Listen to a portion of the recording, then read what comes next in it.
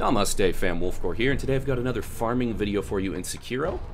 So what you're going to want to do is come to Ashina Castle, the Antechamber, and we're going to be farming Divine Confetti off of the Blue Samurai. Now you're going to need this Divine Confetti for fighting bosses like the Headless, Seshaman Warrior, and Auburn of the Water. And you don't get a whole lot of it just lying around in the game, and you don't unlock an infinite vendor supply of this stuff until the end game. So you may want to actually do this run. Plus it's a pretty decent run for experience and okay for gold. So what you can do here is to optimize is go ahead and pop your balloons of wealth and possession. Personally, I wouldn't recommend using the balloon of wealth if you are trying to farm gold. There are better places to do that. I have a good video on that I will have at the end of this video if you want to check that out. So save your gold balloons if you're looking to farm gold, but go ahead and pop your Maibu balloon of possession. As you can see, you can pop it right there. You've got a little time while that guy's patrolling past, and it won't aggro him. And you're just going to sneak around this room in the pattern that I've shown. It's very safe. It's very hard to get detected. Take out all these blue samurai. Very easy. Sometimes that wall separator won't be there, but you can sprint up and take out the guy that we just killed even when it doesn't spawn in for whatever reason. Now, we obviously aggro the other one, so we're just going to sprint back to the start, hug this wall, and wait for this guy to patrol over. Now, we could just fight that guy, but I find these blue samurai are actually pretty tough opponents, and there are 8 of them in this run. They have a very difficult thrust attack to counter with the Makiri counter. It has a really small parry window. In my experience, I'm sure some of you guys out there are better than me, and you can just cut up 8 of these guys no problem, but I was having trouble consistently killing them, so I developed this stealth run just to make my life a little bit easier. So we just wait for him to de-aggro, sneak up and assassinate him, and you will also get some bonus pellets from this run. It's not just Divine Confetti.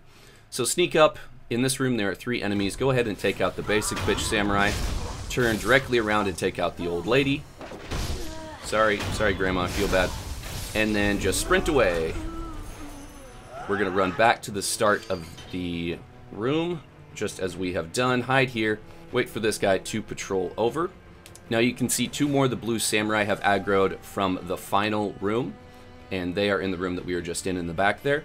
Now what we're going to want to do is we're going to want to catch those guys on their patrol back, so we can take out one of them and then the other without having to de-aggro the second one or fight him.